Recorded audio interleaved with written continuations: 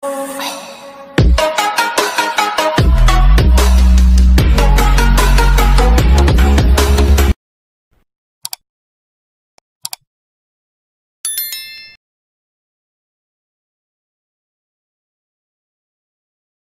everyone, I'm Shivam Sharma and currently I'm pursuing my BTech in Computer Science.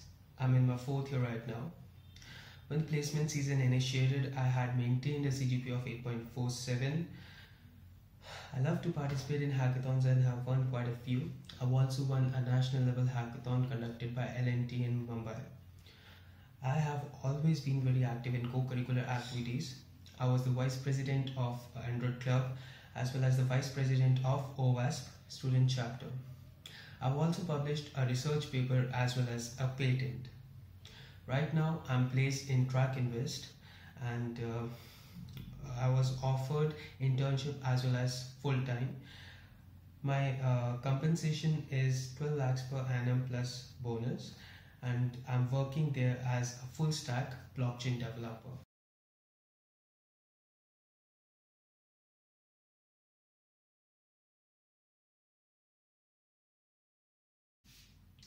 The application process in VIT happens on the campus interaction platform.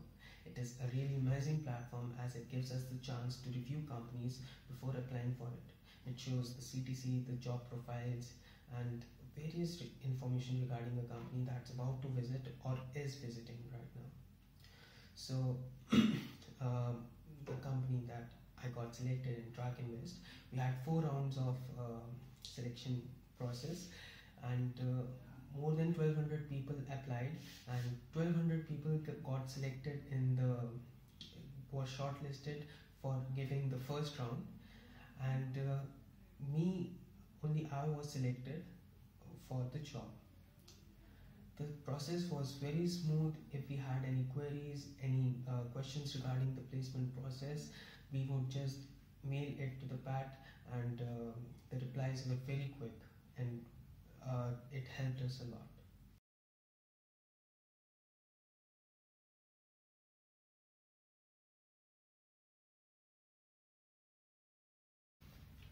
There were 4 rounds in the selection process. The first round was an aptitude round.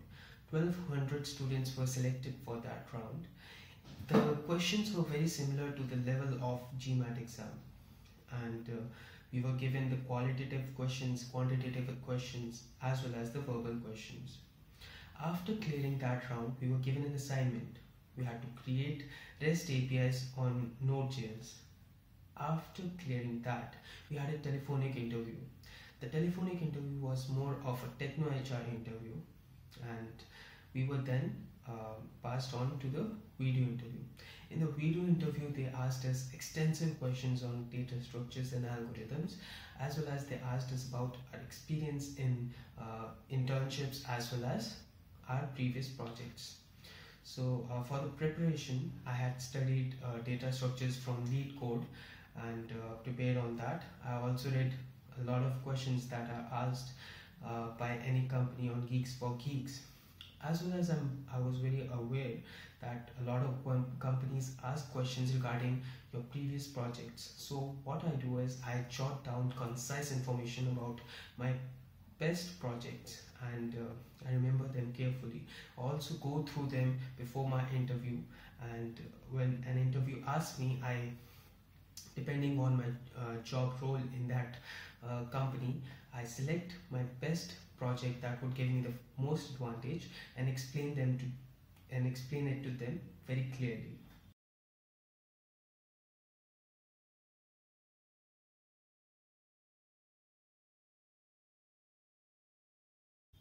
The strategy depends heavily on the selection process of a company. Some of the company's selection process would prefer data structures knowledge, whereas some of the companies would prefer core concepts to be very clear. So while wanting to crack an interview of a company, one should do a deep background check what the company and the job profile requires. So for my preparation, I used to study at lead code for the data structure practice, and for the interview preparation guide, I used to go to the Geeks for Geeks. I used to prepare a lot of topics such as operating system networks, which are very essential for an interview. And for that, I used to refer java.tpoint.com. And study materials, I used to take notes of everything that I learned, so that when before an interview I can have a concise uh, knowledge banks which I can refer to. I also used to watch a lot of YouTube videos, especially Aditya Verma, to enhance my knowledge on dynamic programming as well as advanced data structures. And there are a lot of playlists of Aditya Verma that very much focuses on the interview processes of the major companies, and that is going to be a huge help.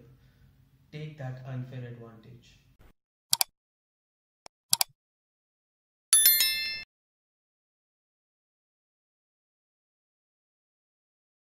As I've been involved in selection process of a lot of companies, I would like to summarize this answer.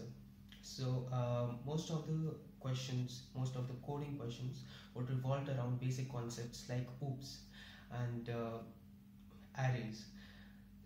There might be an need of implementing greedy algorithms.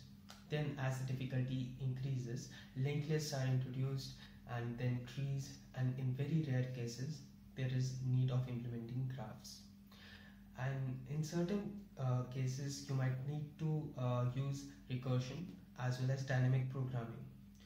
Dynamic programming is a very tough concept, and mastering it would definitely guarantee you to crack the coding rounds, as it is one of the most favorite topics of interviewers also, especially Amazon and top notch companies. So mastering greedy algorithms as well as dynamic programming would definitely increase your chance on cracking the coding rounds of these companies. So for that, I would really advise you to refer to Aditya Verma YouTube channel, and there are playlists of every kind, and you can watch every video and you will be able to solve a lot of coding rounds.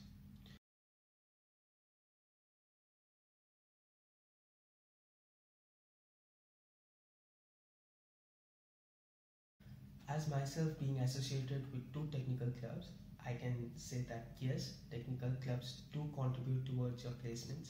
As in the technical clubs, you work with various technologies, you learn new things, you explore new things, and it is basically a community.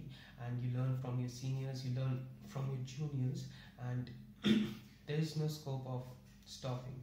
So yes, if you are sincere in your club activities and your seniors like to teach you, then you would surely get a lot of guidance. And non-technical clubs, as well as management positions in technical clubs, do contribute towards your selection process in companies that come with a non-technical profile, such as sometimes there are companies that would come with a profile of analyst, marketing, etc. So being in a managing position, such as uh, heads or leads, so they would help, they would definitely help you in the placements, and especially on your resume.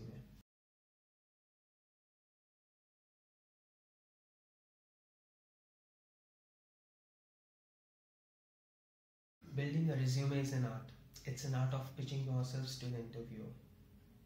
The resume should be very concise. One look at your resume and the interviewer should know what your potential is.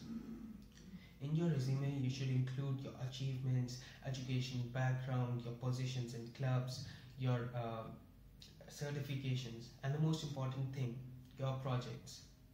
Displaying your projects in a particular order really gives you an advantage. No one wants to know that you built a library management system on PHP in first year. Every interviewer would like to know what challenging task, what challenging project you did on the latest technologies that are currently the industry standard. So always keep the projects that you did, that even if were small but were on best technologies and were challenging, on top, and always be ready with that. Also, one can also follow the choice of making different resumes for different job positions. Like if you're applying for a job role of machine learning analyst, machine learning associate, or something like that. So you can always keep skills like TensorFlow, Keras, Scikit on top. And if you're applying for a web development software engineer, you can always keep your skills such as Node.js, MongoDB, React.js on top. So this always helps the interviewer prioritize you, and this is what sets you apart from the crowd.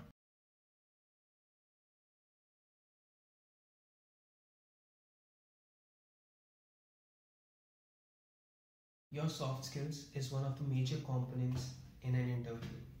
Soft skills training increases your EQ, the emotional intelligence, and many of the interviews even believe that emotional intelligence is as important as the knowledge that you have. This emotional intelligence gives you the power of getting away in difficult situations that are specially thrown by the interviewer. When the interviewer wants you stuck on a difficult problem, he wants to know if you're not able to solve it, how you would manage that. And that is also what tells you how you will handle your job in pressure, how you would handle your job when there are some different crises. Many of the companies also take special exam. These exam judge your soft skills, judge your character.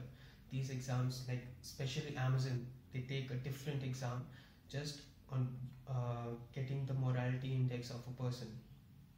So one should always practice increasing your emotional intelligence by using certain soft skills tricks, and this is what would make you more fluent when answering the questions that are posed by the interview.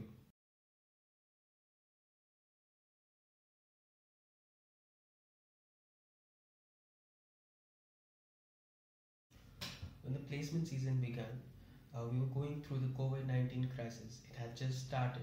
The stock market was crashing. Most of the companies were backing out. The companies were firing their employees, and we were really scared. We were really scared that the companies might not come to the college this year and we might stay unemployed. But I'm very happy to say this, that almost everyone that I know is placed. Almost everyone that I know. Almost everyone that I know is placed in at least a dream company. And 75% of the people, the friends that I know, are placed in super dream companies. And I'm really thankful to the VIT placement cell to have made this miracle happen. Even today, there are super dream companies that are coming for placements, and I could not believe that. And this is very big. I'm very thankful to the VIT Chennai placement team for handling all this process very smoothly and allowing us to display our potential.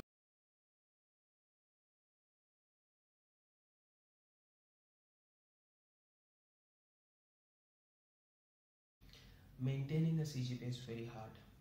I had maintained a CGPA of 8.47 when the placement season initiated. One should always be dedicated because they cannot stay motivated always. In my experience, I've seen that the people who concentrate on the assignments tend to get better grades. The people who submit assignments before due dates, who do diligent work in their assignments, do get better grades, as assignments count of 30% of the total grading criteria, so it helps. Also, you need to do good project work. By good project work, I mean you need to have a good relation with teacher, so that when you're displaying your project work, you get good remarks, you get good criticism that allows you to work better on your project. And the end product always get nurtures when you get advice, you get suggestions from your mentor.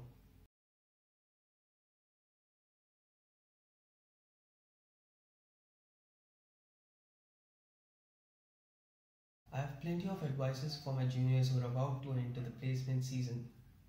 The first one is, don't be late in mastering the data structures. Data structures is one of the most important components for placements. Many of the students make this mistake and learn this while giving interviews, when they are thrown questions of dynamic programming and they haven't studied about it, I would suggest you can go to Lead Code. There are amazing playlists on every subject. There are playlists on arrays, linked lists, trees, and in a very systematic format. That would help you a lot. The second advice I would like to give is check the company profile, check what type of company it is before applying for it. Also, there is a thing that you might not be able to apply for a super dream intern if you get selected in dream intern. You might not be able to apply for super dream intern plus placement even if you got selected in dream intern. That would give a disadvantage to many of people. So be very precise of what you want. Go and do a deep check in the company and then apply for it. Third advice would be have a project on your resume that is very nice, that is based on industry standards and on the latest technologies that are being wanted by the company. As most of the companies would not want to spend their resources in training you, they would want that the new hire is already trained. So while you will be having a project that is industry standard, that would give you an upper hand because you already are familiar with the technology that the company must be using. That's it. I wish you best of luck with the placements.